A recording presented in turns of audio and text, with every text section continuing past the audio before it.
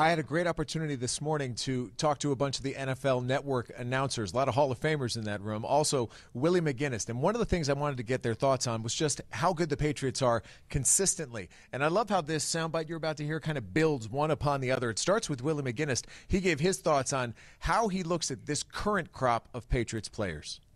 What's funny to me is when I watch the Patriots struggle and I go back and I watch tape and I break things down, it's not a talent thing. It's never a talent thing.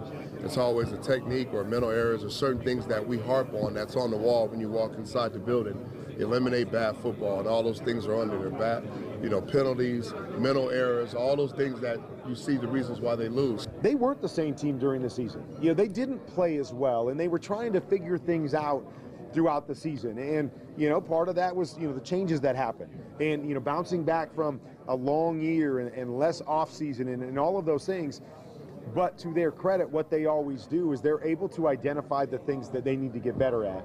Jimmy used to always do things that I love Jimmy would do. Jimmy, the next year after we won the Super Bowl, he would bring everybody in the room and he'd say, everybody who has a ring, stand up, sit down. Everybody who doesn't have a ring, stand up. And he says, everybody that does, look around. I know you're happy with what you have, but they don't have anything. How about that? Michael Irvin really setting it out there. And you experienced that when you played, and a lot of guys on this team, Matt, are experiencing that now.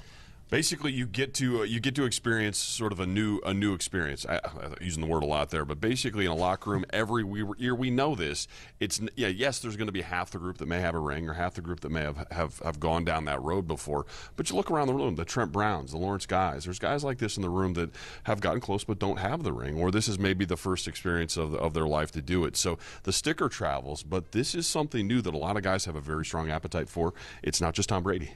Let me ask you this question. What's the most intriguing thing about the matchup for this game Sunday? The uncertainty with the offense from the Patriots. They can do it so many different ways, and it's so difficult as a defense if you're going to sit down and game plan. There's the Bills game, there's the Jets game, there's the Chargers game. Really, week to week, they do things so differently, it really stresses you. You're not going to know what game plan they're in until you may be to halftime.